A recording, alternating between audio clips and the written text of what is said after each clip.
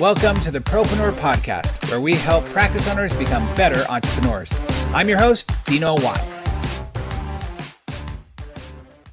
And welcome once again, everybody, to the Propreneur Podcast. Excited to have you here again for another day of best practices to share with you on how you can really scale and grow your practice. Today is an awesome day because I've been actually waiting to have this podcast for a while. I've seen our guest speak a few times. I have listened to a couple of his podcasts, other podcasts he's been on, and I just find it fascinating because, as you know, if you listen to this podcast for any amount of time, I love to research human behavior and what makes people tick. And this is a very specialized way of thinking about people tick. Before we get into that, remember, thank you. I just wanted to say thank you again to everybody for sharing this podcast and subscribing it to your friends and colleagues. We are one of the fastest growing podcasts in the ortho and dental space, and I'm super excited about that and grateful to all of you for listening and participating and sending in your words of gratitude to us. So thank you so much for doing so. Today, our guest is none other than David Harris, who is, as he says, has the coolest job in dentistry because he gets to chase and catch those who steal from dentists. So if you are driving your car, I'm going to suggest that you actually quickly either get home, pause this, get home, and listen to it while you're sitting because you need to take notes. I am not a dentist. I'm not an orthodontist. And like I said, I've listened to David a few times in his lectures, and I take notes so that I can share them with my clients because I know they're not thinking about the things that David is. So David, it is an honor and a privilege to have you on the show today. Welcome. Thank you, Dino. And I'm excited because I know I'm in the big leagues when I'm on your podcast. Oh, that's very kind of you. Well, listen, the fact of the matter is that unfortunately you deal with what people don't want to think about or want to believe is actually happening. People love to live in this space of, well, that's happening over there. You know, I know my girls or I know my team, and they live in this fantasy world. And unfortunately, you have way too much experience to know that not all fantasies are true. Some of them become like Fantasy Island, right? Where it becomes danger or the worst, the nightmare scenario. Before we get into all that you do, one of the things that we do on this podcast is we believe that stories connect all of us. So can you tell us your story of how you got into doing what you're doing now? Yeah. And I guess I would like to say that I had a great business plan and I saw an opportunity and I went at it and it turned out to be successful. The truth is a little more accidental than that. Okay. I was not much of an achiever in high school. In fact, the school, when I was partway through my junior year, called my parents and suggested that maybe it was time for the school and David to stop wasting each other's time. Wow. So I suddenly had lots of time on my hands, and people who are 15 years old, almost 16 years old, and have time on their hands tend not to use it well, and that was me. So the police were starting to show up at my parents' house with some frequency. Wow. And finally, I got put in front of a judge, and the judge looked at me and said, "Mr. Harris, I'm going to give you a choice. Your choice is green or orange." And I said, "What are you talking about?" He said, "Well, I'm giving you a choice. Green is the color the Army wears, and orange is what you'd be wearing in prison." Oh, wow. And I didn't have to think about it for long. I said, "Green sounds good." Yeah, it sounds great. And away I went. And just to put this into context, this was sort of right after the end of the Vietnam War, and wearing a uniform was not something that a lot of people wanted to do then. So the military was having trouble making its quotas, and there I was. Yeah. And you know, Dino, for the first time in my life, I felt like I belonged somewhere. Nice. The military was the Army was one of the most positive things that ever happened in my life. And I really prospered there and ended up getting both an undergraduate and a graduate degree, which isn't a bad accomplishment for a guy without a high school diploma. Yeah. And, you know, I began to believe in myself. And eventually I left the Army. I went to work for a bank. I only lasted a couple of years there, and they just drove me crazy. I mean, they had this propensity to make the same mistake over and over again. So I was an investigator there, and I just saw the repeated mistakes. And one day I quit. So I was sitting at home and really trying hard to postpone thinking about what I was going to do next when the phone rang. And it was a guy who had been in high school with me for my brief visit there, who was now a dentist. And he said to me, I think my front desk person's stealing from me, and I really have no one else to call. The guy caught me at the right time. This was August of 1989. And this is before there were video recorders, and there was nothing good on TV. And I said, no problem. I'll meet you tonight at your practice after it closes, and we'll get to the bottom of it, of what's going on. So I went to his practice and saw what she was doing fairly quickly. I mean, this was before practices computerized, the old pegboard system that some of the older listeners to your podcast might remember fondly. And so I saw what she was doing. My friend asked me to come back in the next morning to help him fire this woman because he really didn't feel like facing that by himself. So I did. And I walked away from that. He promised to buy me dinner that I'm still waiting for. And, I thought, well, that was interesting, but I didn't really see a career for myself. Right. Well, 2 weeks later, lightning kind of struck. I was going into my own dentist office for an appointment. And imagine what ran through my mind. I had my hand on his front door and I was about to go in. And I looked through the glass panel in the door and I saw sitting at his front desk. No way. The same woman I helped fire 2 weeks ago. No way. That isn't quite what I said. Wow, that is crazy. That isn't what I said either. What I said wouldn't be repeated in polite company. So I ran to a payphone. I called the practice. I didn't know a whole lot about how dental offices work then, but I did know the name of a local orthodontist, so I just used it. And got my dentist on the phone. And when he picked up, I said, "It's not Dr. Jensen, it's David Harris. I'm the guy who's supposed to be in your chair right now. Let me explain why I'm not."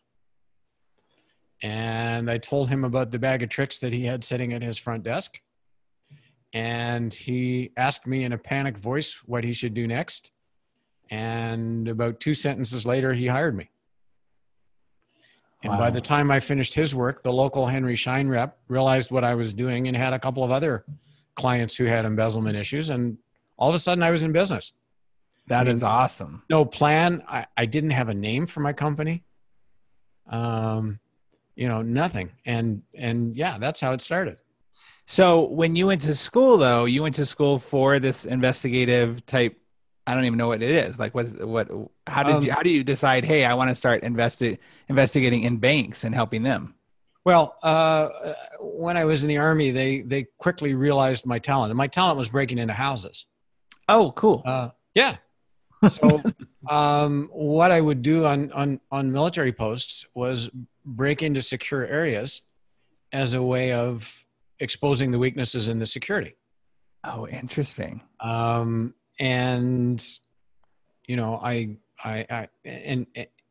not kind of a full-time gig. So you do that some of the time, and the rest of the time, normally I was doing investigations. So if rifles went missing somewhere, I was one of the guys who'd try to find out where they went. When the Army sent me to school, I ended up, my undergrad is in accounting. My master's degree is in applied mathematics. So statistics, probability, stuff like that. Right. Which I don't use in its pure form very often, but, and then I went on and did a CPA, and I'm what's called a certified fraud examiner. I also have a forensic CPA certification. So I've got, a reasonable number of post-nominals now, but I started out pretty low in the education spectrum. Well, but I love that you were able to find, it's funny. I say awesome when you say my talent was breaking in houses, because when you think about it, like it's a cool ability to do, like not for a bad reason, but to know that you have that skill set. You figure things out. You're able to see a problem in front of you and figure your way around it. I actually think that is such an amazing talent. So when my neighbors lock themselves out of their houses, I mean, they come over and knock on my door and say, "Can you get me in?" Right. Sure. I don't know why I have that. I have an image of that kid on Back to the Future who was in the cage, and that uncle who was like, "Hey, get used to those bars," from a little kid, you're always sneaking out of places. Well, that's awesome. Okay, so now you're taking this skill set that you didn't know you were going to be able to apply into the dental world. You now create a business around it, and now here you are, 30 years later. Is that correct? 31. 31. So now you're the CEO. You finally did figure out a name for it, Prosperident, and you're able to now really kind of corner the market in this space. Was finding out about embezzlement and fraud from that perspective a big deal back then? Like, were there other people doing this, or? There have always been other people doing this, but most of them I would categorize as well-intentioned amateurs. Okay.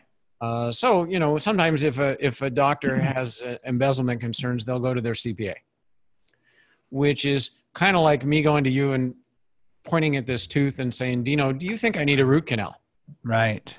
So the thing about accounting for dentistry that makes it different than pretty much every other kind of accounting is that dental accounting is split between two pieces of software. So most dentists, and I know a lot of your community orthodontists, this part's really identical for them. Everybody uses practice management software to track revenue, and then they have some kind of accounting software like maybe QuickBooks to track expenses. And those two really don't talk to each other. When accountants do a dentist's work, normally they don't even look at the practice management software because they don't need to do their work. They can do it all from the bank account and the checkbook, basically. So, practice management software is a very, very foreign country to them. And that's typically where the bodies are buried when embezzlement is happening. Because they're hiding some of those numbers inside of the software that's never going to be looked at besides. Well, never by the accountant. Right. Yeah, exactly. So, the accounting process for dentists really kind of totally bypasses practice management software. And so when you call your accountant and you say, I think somebody's stealing from me, what they're going to do is they're going to look at what they know. And what they know is really the expense side.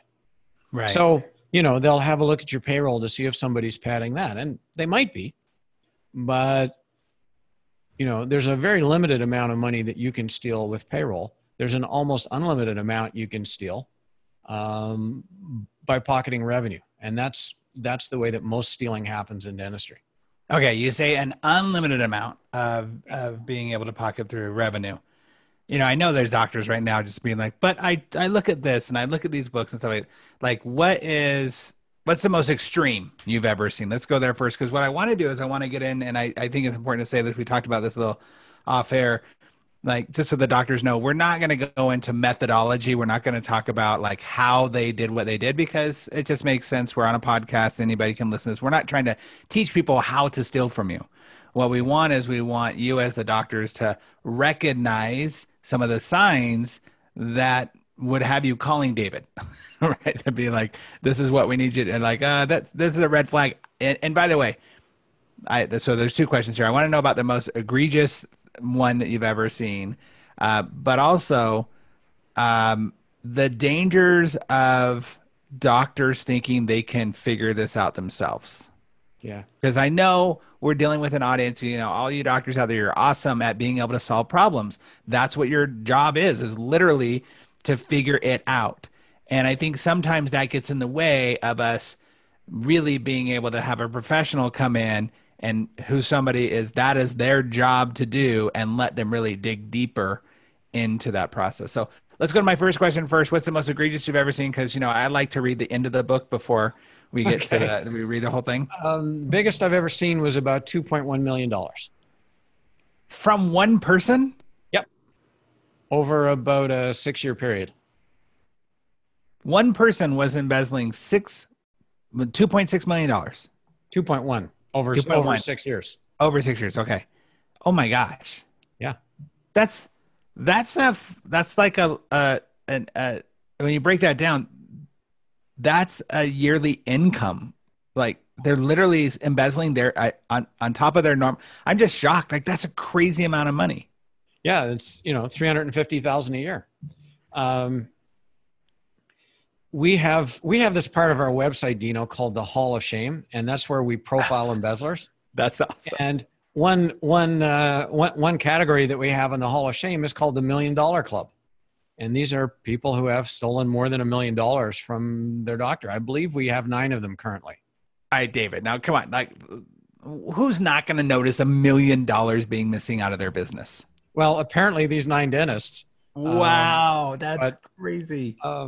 Yeah. You know, embezzlers are pretty good at finding the pain point, at, you know, stealing up to the level where it starts to get noticed, but not crossing that line.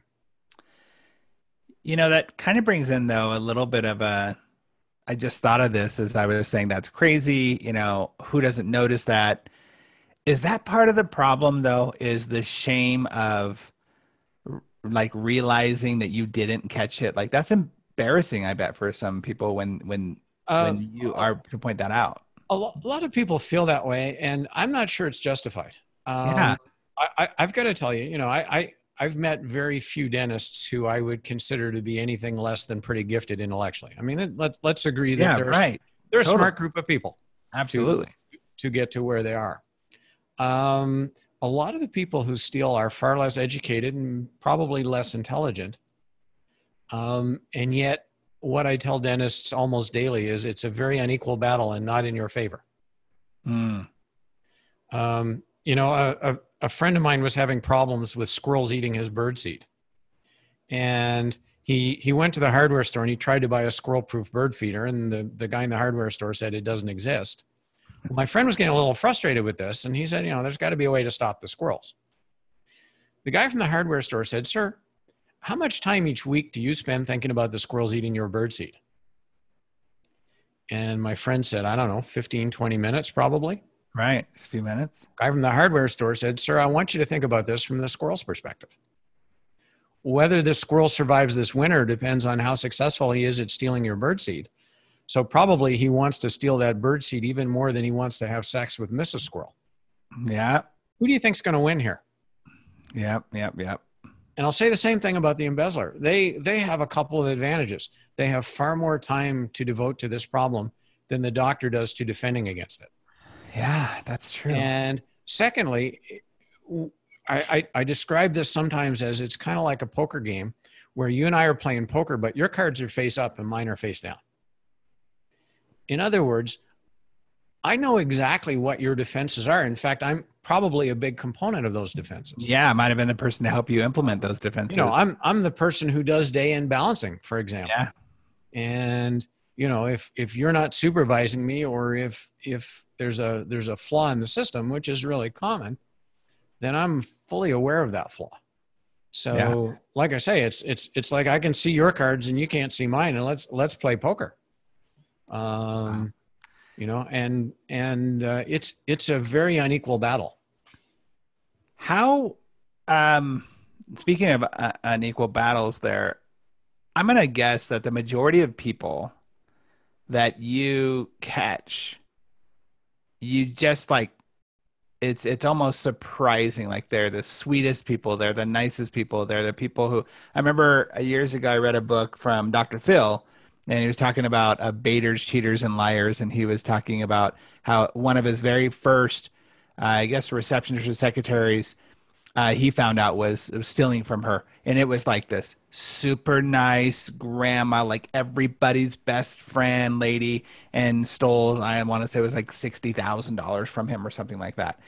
And that was his first lesson in learning that, to see some of the signs of what is just not normal that you might want to look for when you're talking to people. But I would bet that you would see a lot of that. And gosh, it's got to be heartbreaking too.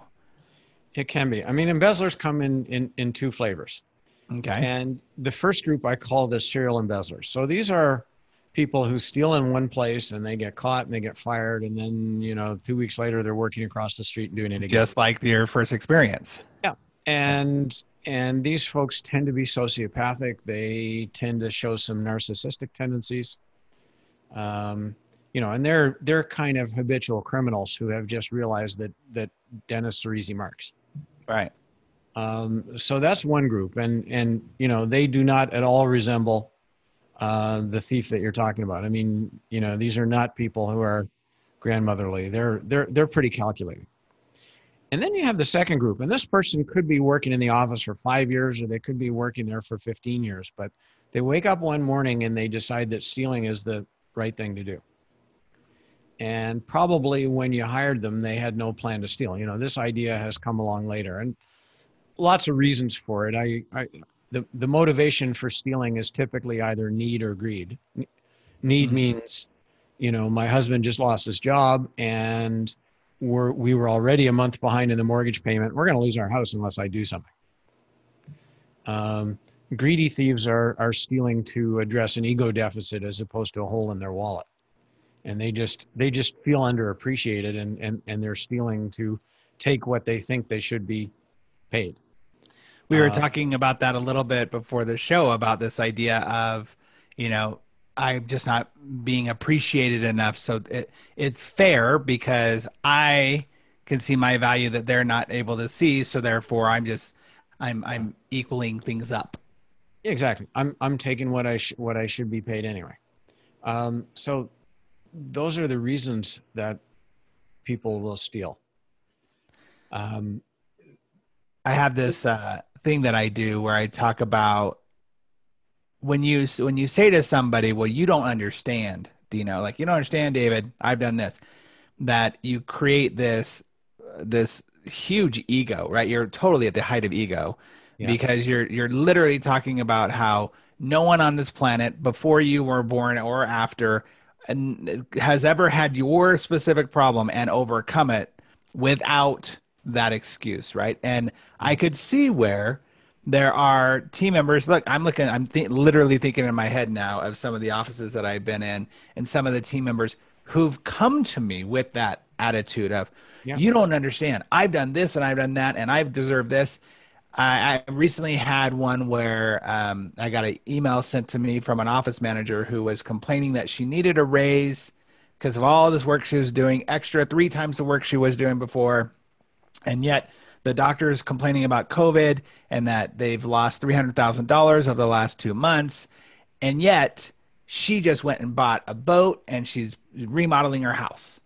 And so she's building this case around the fact that the doctor has this money and she's being stingy with it.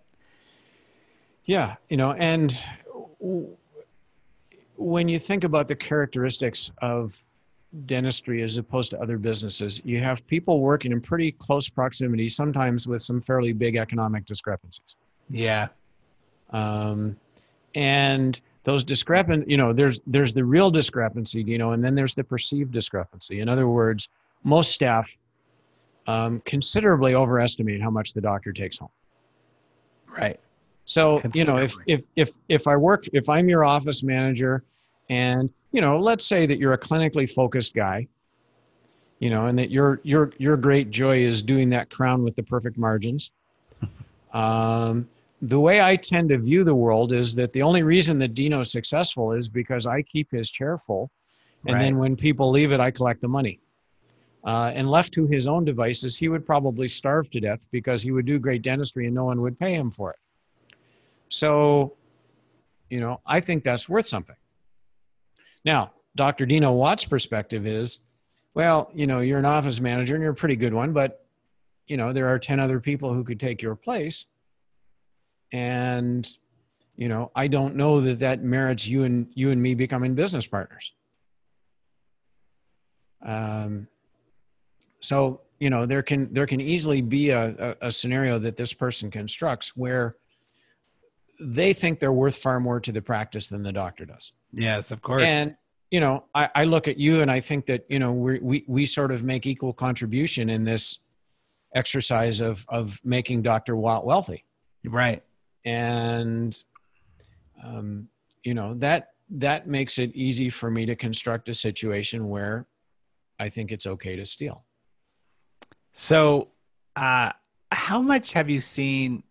Like, I think our world today has really gone, that messaging is very prevalent in our news and in our world today of as the worker, if you want to call the worker bee in the office or in the company, you're equal to the risk, the all the stuff that the knowledge that the doctor has because you are facilitating that. Yeah. Have things gotten more emboldened nowadays in the world of embezzlement, in the world of have that feeling of entitlement that you found?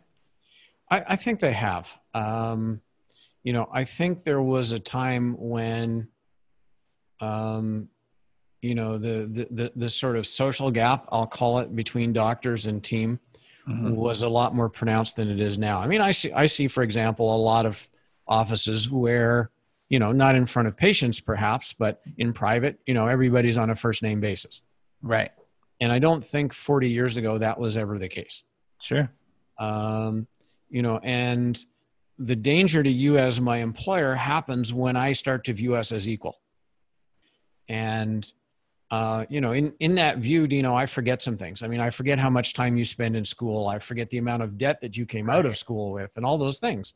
Right. And I mean, and the business risk that you carry, which we're recording this right during the COVID time, and Sure. a lot of dentists who are still paying their staff are going without themselves Hmm. because the cash flow just isn't there. So, the business risk certainly does not fall uniformly on doctor and team, Yeah. but the team members tend to either be unaware or forget those things.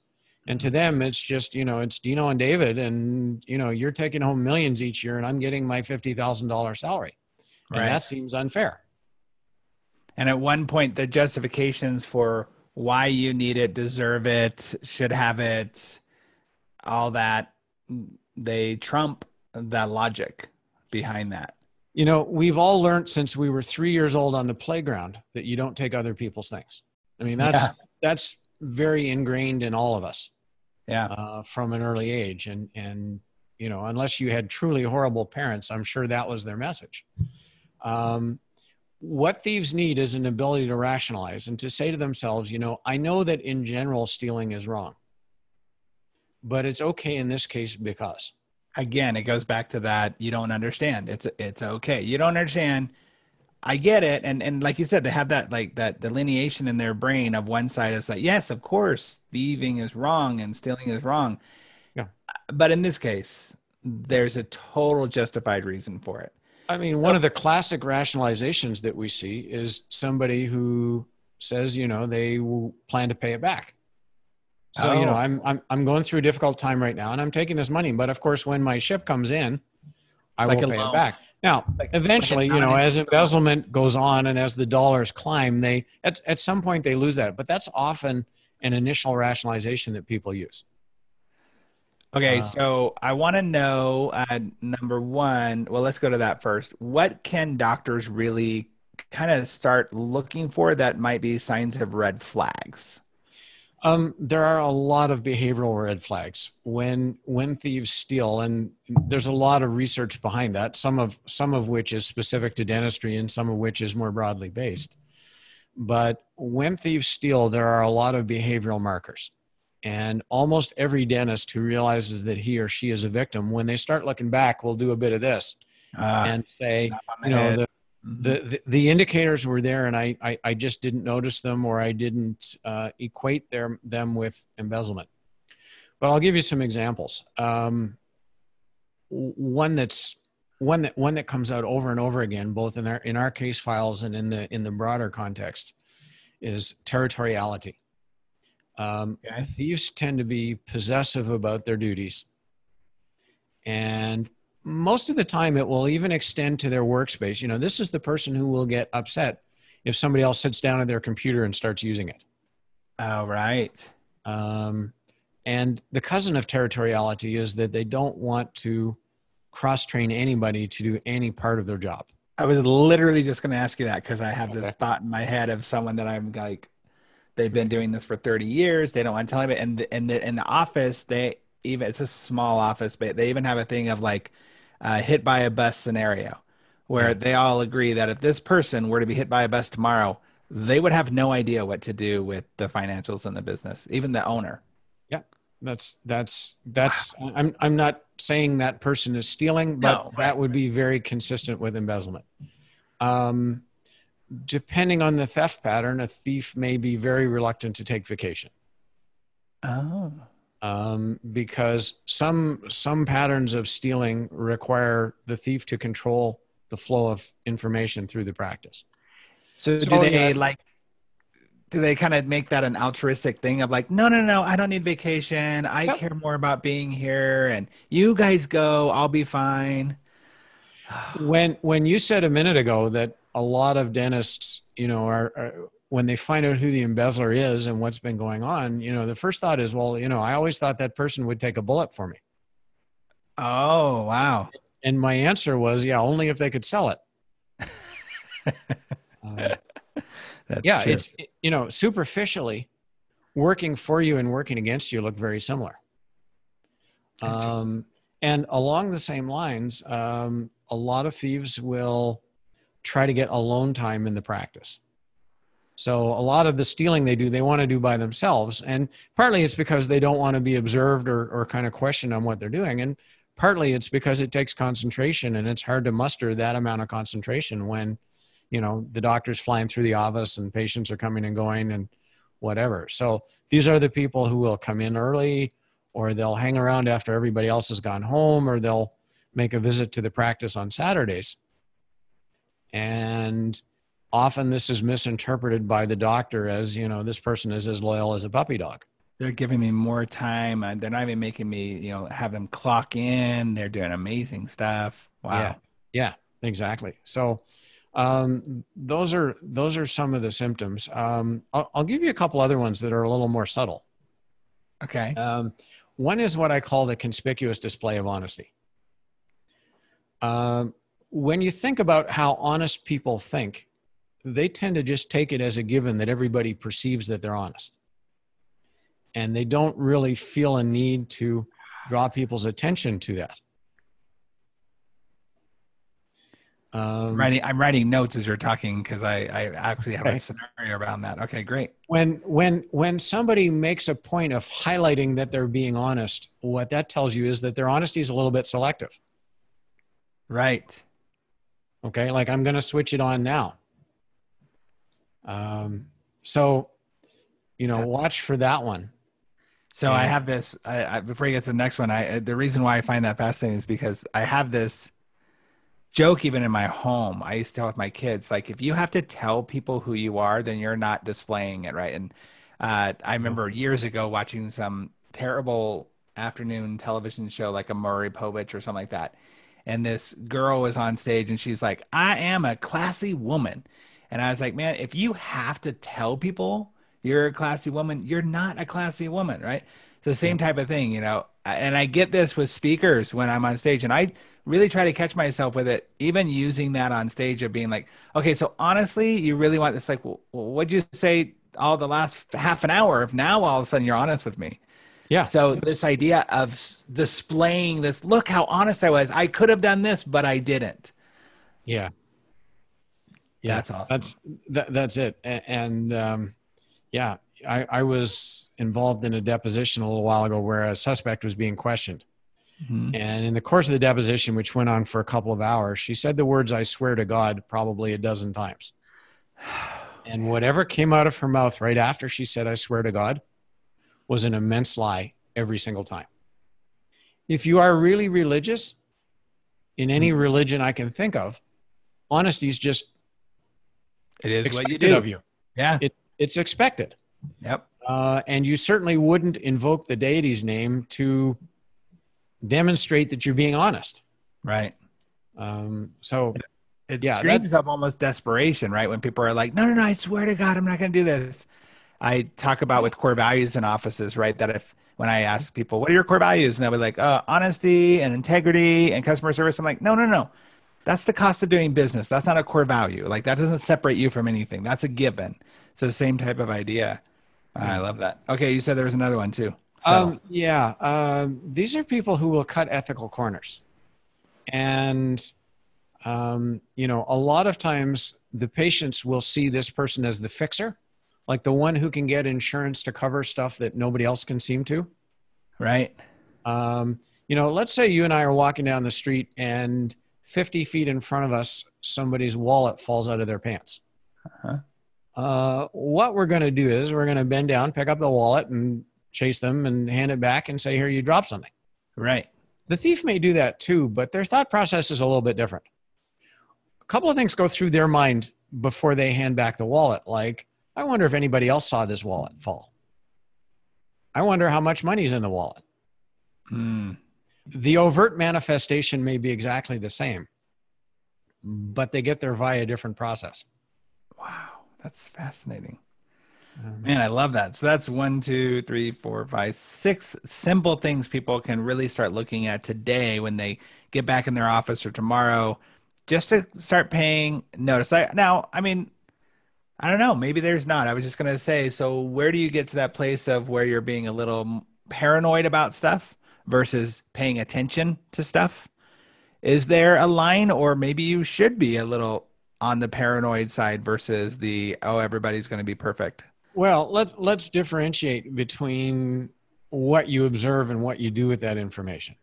Okay. I think my message is it's important as a dentist to be aware of staff behavior, especially stuff that is consistent with embezzlement. And it's also important to have some understanding of the circumstances of your staff. I mean, who in your staff has money problems? Money problems do not mean that somebody is stealing. Right. But they mean that that person is in a precarious position and they may decide that the solution is to steal. One thing I say sometimes that surprises a lot of people is that female dentists in general tend to be better at spotting embezzlement in their practices than male dentists. Oh, interesting. You know, it's tempting to attribute this to female intuition, which is, you know, some ephemeral concept. And I'm not discounting it at all, but I think it's more basic than that. When I look at how lunch happens in dental practices, if the dentist is male and the staff are female, it tends to happen a little bit differently than if the dentist is female. If it's a male dentist, typically the male dentist takes their lunch and they go in their private office and they close the door. Right. And, you know, they go on their computer and they catch up on the news or whatever. Right. If it's a female dentist and that dentist doesn't eat lunch with the staff, you know, immediately they get labeled as stuck up. So yeah, totally. They tend to spend more lunchtime with staff than the male dentists do, which means that they're immersed in the conversation and they, you know, they get to understand whose marriage is on shaky ground and who's struggling financially and things like that a lot quicker than some of their male colleagues do. And I understand, you know, that I'm generalizing very broadly and that there are, I'm sure, exceptions on both sides. Absolutely. But, you know, one of the things I'd say is you know, there's a line that should not be crossed between being boss and being friend. And that's, you know, that's the case regardless of your gender and everything else. Yeah.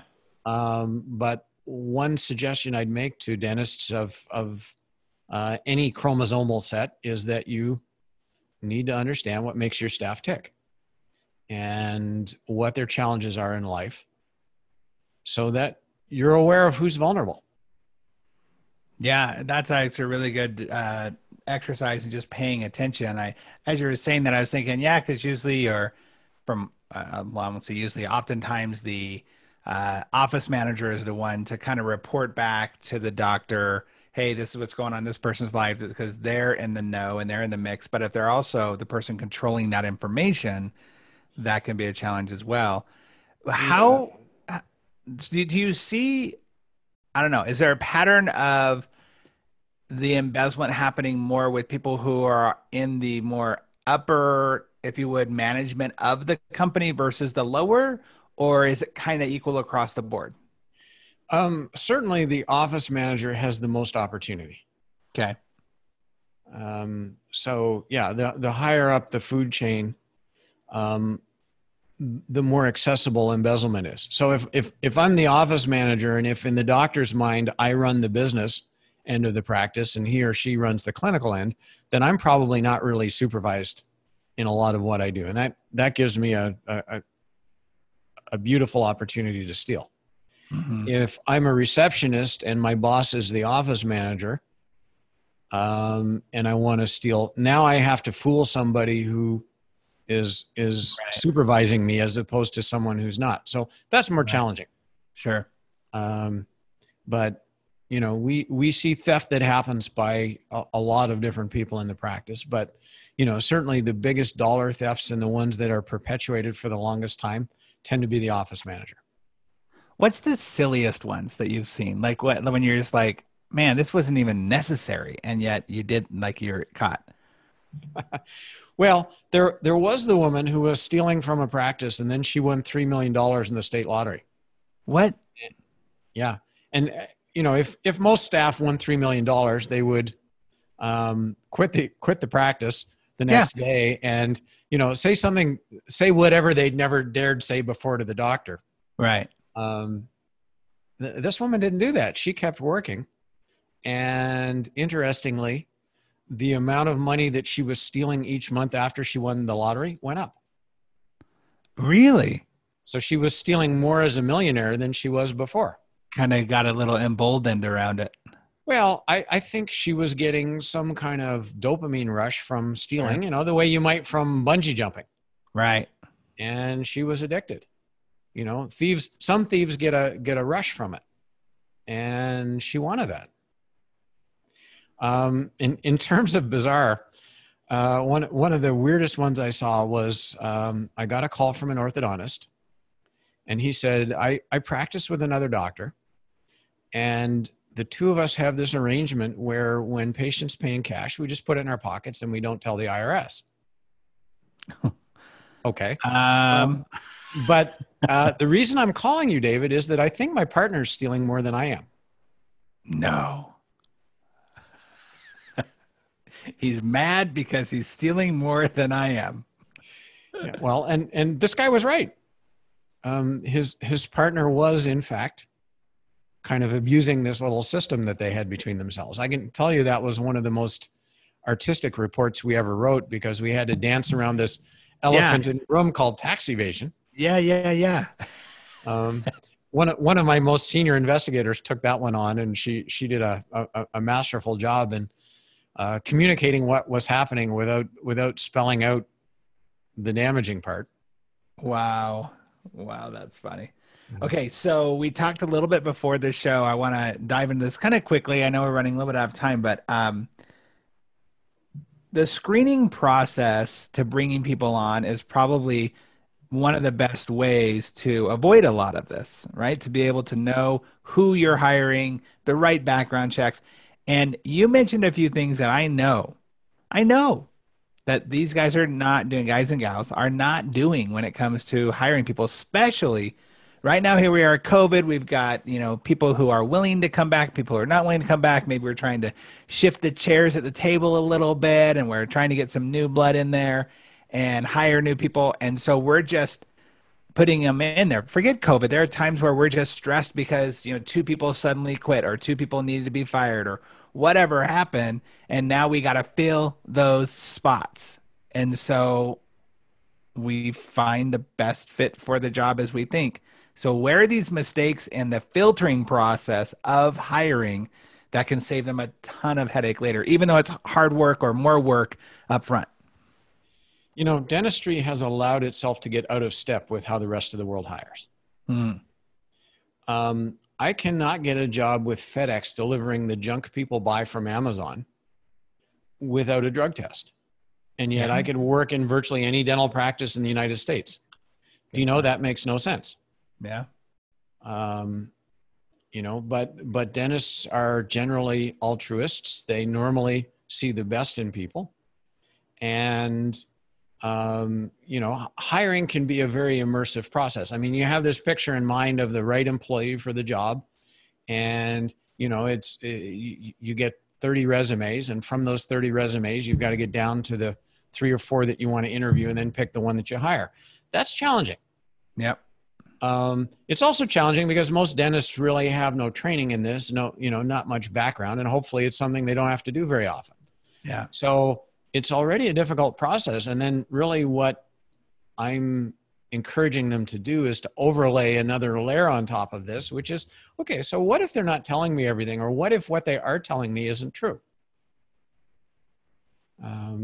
And the idea of the hiring process is to learn as much as you can about people and then make a decision, not make the decision and just hope for the best, which frankly is the way that most dentists really do this. Yeah, absolutely. And I mean, the turnaround can be crazy sometimes in these offices. It can, but let's talk about some things that typically aren't done. And I mentioned the drug test right off the bat. And we talked about this before we went on the air. If I have a drug problem, the best place I can imagine to work is a dental practice, because prescription medication originates there. Yeah. A lot of states have prescription monitoring programs and stuff, but most of the safeguards are really designed to stop external people from the practice from abusing the system. In other words, if somebody gets an abscess in their tooth and they go to 12 different dental offices and pick up narcotics prescriptions for each, that's what the prescription monitoring programs will capture. They're not really built in such a way that they will stop people internal to the practice from abusing the system. And so that's the basic problem. Another thing that dentists almost universally fail to do is a criminal records check. And I'm going to give you a statistic that should frighten every dentist. 65 million Americans. So that's 1 in 4 adults has a criminal record. Wow. Now, let's be clear. Not every criminal record should stop somebody from getting a job in a dental practice. Sure. If I'm 45 years old and I had a conviction for marijuana possession in California 25 years ago, where marijuana is now legal. Right. Maybe I was guilty of a little bit of bad judgment as a 20-year-old, but most of us were guilty of that in one way or another. Totally. And that wouldn't stop me from hiring somebody. On the other hand, a conviction for check fraud 2 years ago certainly would. So criminal records check is a must. The big one, though, the big thing, and a lot of dentists fall down here, is I need to speak to somebody's former employers. I talk to dentists about this idea of what I sometimes call forensic hiring. And the first thing a lot of them will say to me is, well, I always check references. And I said, what I usually say to them is, that word references itself tells me that you're doing the wrong thing. I do not give a flying donut what somebody's 8th grade science teacher thinks of them. Right.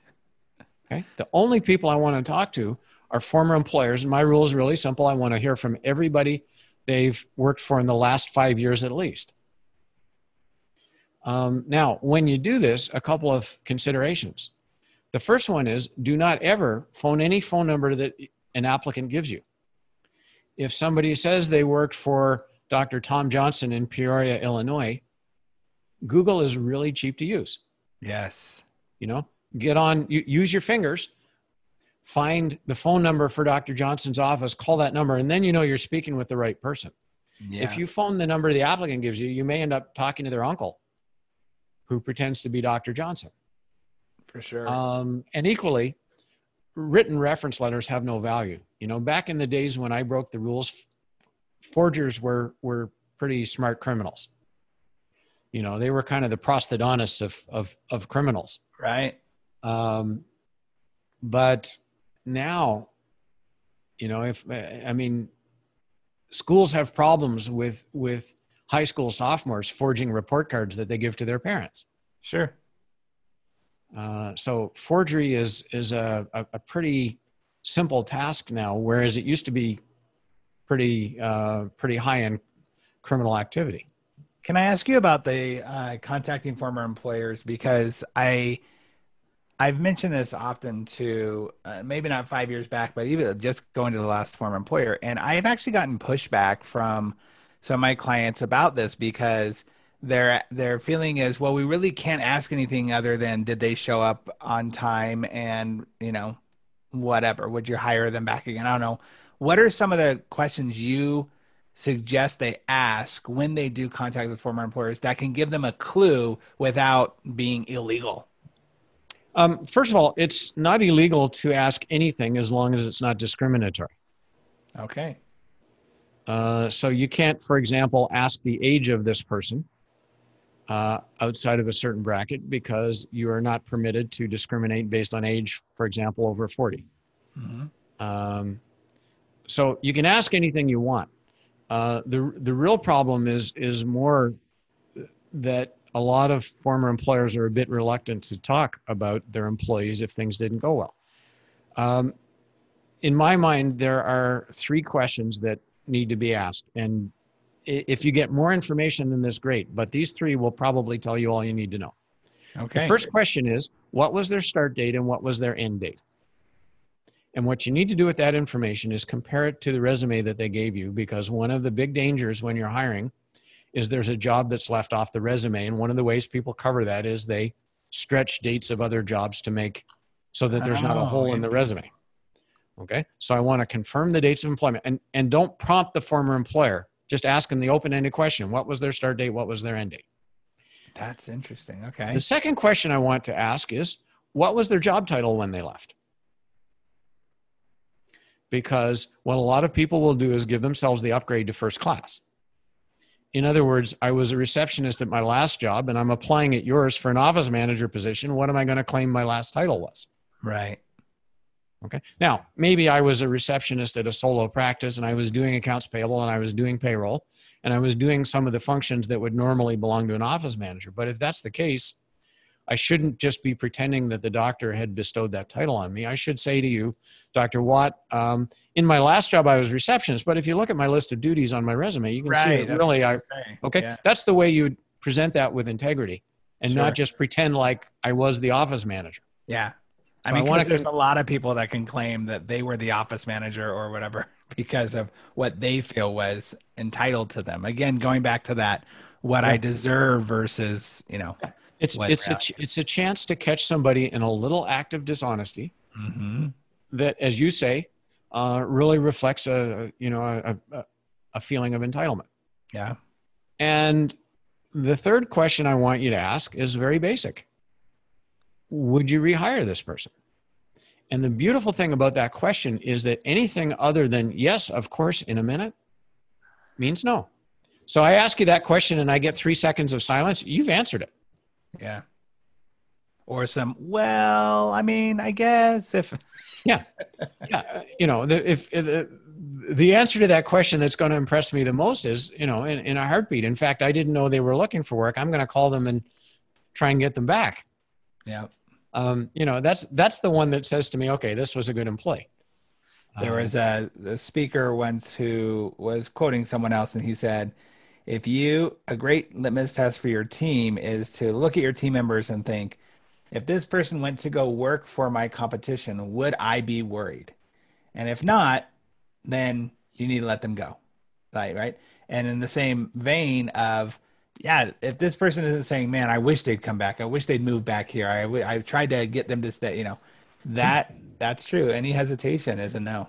And anybody who's asked that question about a good employee is not going to have a problem saying yes. It's again, when somebody either says not in 100 million years or, you know, well, you know, either of those really says the same thing. Yeah. So those are the only questions that you really need answered. I mean, sure, if you can confirm salary, that's great. If you can get some less structured information from the former employer, that's great too. But you know, most times, if you have those 3, it's either going to reinforce your decision to hire or suggest not to. At what point in the process would you suggest they do that? Up front or? What I tell doctors generally is this: picture a funnel, and you start with 30 resumes at the big end of the funnel, and at the end you get down to one chosen candidate. Sure. Once you get to that chosen candidate, that's the time that you start doing the drug test. And phoning Sure. former employers and doing all of those things. There is no point whatsoever in in playing what I call interview survivor, where, you know, you say to yourself, okay, I'm just not smart enough to pick the best candidate out of these 5. So, you know, we'll eliminate 2 of them because they have drugs in their bloodstream, and we'll eliminate another one because Sure. their former employer didn't have good things to say about them. When you do that, you make this process into a lot more work than it really needs to be. So Absolutely. get down to your 1 and then make sure that they are who they say they are. Okay, so then does that bring in maybe something, I'm wondering if you see this, the lazy factor at that point, right? Here we've gotten to the end of that Yeah. funnel. We've got this one person who we think on paper they look good, they're personable, they just seem like a right fit. Man, I'll just skip all the other. Look, I'm going to go with my gut on this instead of actually doing what's told, like what you just Yeah. suggested, Okay. and becomes lazy. If you're that dentist, just unplug your x-ray machine, because by that logic, you shouldn't need that either. That's true. Okay. Just, you know, save yourself the time and the hassle of taking all those films and having to read them and stuff. I mean, just go with your gut. Go with your gut. You know, the reason that imaging exists is the same as this, because our gut isn't all, you know, our guts are fallible, and, you know, we replace them with science.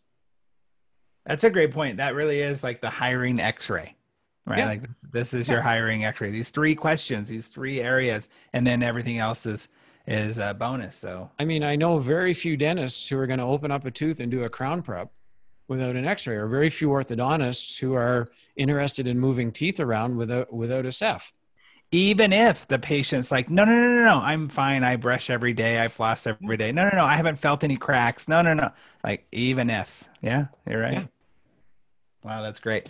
Holy moly, Dave, I can't believe this hour has gone by so fast. It's like and this is what's so necessary, right? This is the reason why I wanted to have you on the show, is because I know there's things, I mean, like I said, I've got 2 pages of notes here of things that just people need to be looking out for, people need to be aware of. And it's not a feel good, pleasant conversation all the time. But in order to save your business, in order to really serve at a higher level, you have to be thinking about this. You have to really be on the watch for this. And sadly, I know that there are some people out there who are already, through this conversation alone, we're probably thinking of it beforehand, but now are kind of seeing maybe a few red flags inside of their office right now, and seeing some areas where they don't want to address it because there always comes that thing, right, of like, but they're such a good person deep down. I always say this when it comes to hiring or firing people too, is, you know, it always comes back to like, but they're such a nice person. Because mine's a lot less invasive when I talk about, why are you allowing that insubordination? Why are you okay with this person, you know, breaking those rules? It's like, well, but deep down, they're a good worker. People really like them. If I let them go, there are so many other people in this community that like them, and that might hurt my business, right? They think of all those things, and I get it. I totally understand. But when it comes down to it, here in this, at this level, with the embezzlement, with your business, it's about survival of not just your business, but being able to pay everybody else's paycheck. They're stealing from not just you, they're stealing from everybody else in that office. They're stealing from clients. So it's so important for you to really think about this. Your book is called Dental Embezzlement, The Art of Theft and the Science of Control, right? Yes, it is. And that's available on Amazon? It sure is. Okay. I want everyone listening to this to go and get that book. Is it on Audible as well, or is it just a text? No, it's available on Kindle. On Kindle. Oh, great. Perfect. Yeah. There's no paper. You can get the paperback or the Kindle edition. There's no Audible book yet. Okay. So that is something that was just everybody run out and get, just to get a good idea, good understanding of what you should be looking for. I know we were able to cover a few things here, but in that book, you're going to go dive a lot deeper and get some more information about that. So we've come to a place in our show, David, where first of all, I just want to thank you so much for being here and sharing this information with us.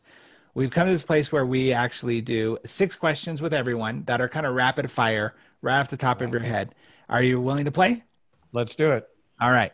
So the first question is, what is the most expensive thing that private practice owners are missing in their practice? Common sense. That is a really great answer because I'm sitting here looking at some of these, and like you said, it's that hand, palm on the forehead type moment right after the fact. Some Yeah. of the stuff that you're talking about is like, well, duh, why wouldn't you do that? Like, and Yeah. yet I know we're all in the middle of life, and life is happening all around us, and we've got COVID, and we've got all these other things going on. So common sense, it's a great question, a great response. What's a book that you believe every private practice owner should be reading? Wow. I like a lot of books. I think Fred Joyle's book, Everything is Marketing, Oh, is great. is, is one that I highly recommend. Um, and understand that I'm kind of the prophet of doom and gloom in dentistry. I do love some things on the other side, and my good friend Dr. Alan Stern has a Mhm. great book called Enjoy the Ride. And Okay. Alan's kind of the opposite of me. I mean, he's very much the glass half full kind of guy. Well, it And would make sense you have somebody like that in your life because you yeah, see this crap every day. Like you're dealing with this. I'm sure it's not something you wake up every day going, boy, I'm so glad I get to like make catch. Well, I guess you are probably glad you get actually, to I catch. do Oh, that. yeah, you are probably Yeah. glad you get to No, catch because you're I doing wake such a up in the good morning job. and I say, yeah, I get But to nail somebody today. I can understand, just like how people talk about with dentists, how like they cause pain on a daily basis. People don't want to go see them, and that's really a high stress situation. You know, it would be nice. It would be wonderful if everybody could be trusted, nobody was going to steal, and you were out of a job in some ways. It would be Well, nice. I mean, my perspective on this might be a little different, but I But understand where you're coming from. yeah, it's like the Michael J. Fox thing, right? About how like his goal is to close down his charitable what's it called? His organization, right? The Fox outfoxed about Parkinson, right? If we eradicate Parkinson's disease, then he's out of a job, and that's what his goal is. My point is that obviously that's not going to happen, but it makes sense that you have somebody like your friend in your life because you're you got to have that balance of that joy in your life too and living on that side. So I Yeah. love it. I think it's Yeah, great. Alan's it's a great upbeat kind of message. Alan's a 67-year-old dentist in New Jersey who loves his work and, plans on doing this for many years. And he's also one of the fittest guys I know. Nice. And yeah, it's a good positive message. And if anybody's kind of feeling the weight of the world these days, Alan's book is a good place to go. Thank you for sharing that. Well, speaking of books, in my book, The Practice RX, I focus on team culture and team performance as the foundation for business growth. What do you see as the biggest challenge that private practice owners are facing with their teams and their culture? Well, COVID has certainly thrown the world for a loop right now. And, I hear a lot of dentists complaining right now about staff who, are fearful of coming back to work. And I certainly understand where they're coming from. I think also that the availability of government aid sort of changes how much risk people are prepared to accept. Yeah, for sure. So, that's a current short-term problem. Um, in the long term, I think a lot of dentists are going to have trouble finding the staff they want. Um, this has been going on for years. I mean, until COVID hit, the U.S. had record low unemployment, Yeah. So that was hard to and find people. yeah, and one of the pushbacks I get sometimes when I say, you need to do a little better job of screening people before you hire them is, well, I only get one applicant for the job, and Right. if I don't move quickly, they take something else. Right. Um, so dentistry is always going to suffer from not being able to put the right people into the right positions. Yeah. So true. Okay. How can people reach out to you, find you, connect with you? They can go on our website, and once I tell them the name, they probably won't forget it. It's www.dentalembezzlement.com. Pretty straightforward. Yep. We also have a toll-free number, but they can get that right on the website. So that's a good place to start. Can they reach out just if they have an inkling, a thought, a maybe, and like, what would be the trigger point for them to reach out to you? Yeah, we are happy to talk to people who say, this is what I'm seeing in my practice. David, what do you think? We absolutely welcome those conversations. That's And, great. you know, when I want to hear from you is the earliest moment you suspect. Because, you know, that's what happens when, you know, when people get into trouble and have big damage from embezzlement, you know, and we were talking earlier about those $1 million kind of thefts. Yeah. That happens because people ignore their gut. Yeah. You know, and they suppress that feeling that they have that everything's not right. And here's what I want to happen out of this conversation is, look, if you're listening to this and anything that David has brought up that even gives you that little bit of a tingle in the back of your neck, that little feeling of like, well, you know what, now that I think about it, that does seem a little off. You don't need to become Sherlock Holmes. You don't need to go and do all the investigation. I think you first need to just reach out and get your feeling, that intuition, that idea, if you will, confirmed, or more ideas of what you can look for and go down that path a little more. That's why I would suggest you reach out to David if you have any ideas or any inkling whatsoever. Absolutely. So, and we have some assessment tools that we can run people through, perfect. You know, that give a little more scientific validation or rejection of the possibility that somebody's stealing. Oh, I love that. That's perfect. That's great. So what's the best advice that you've ever received in life or business? Oh, wow. I'm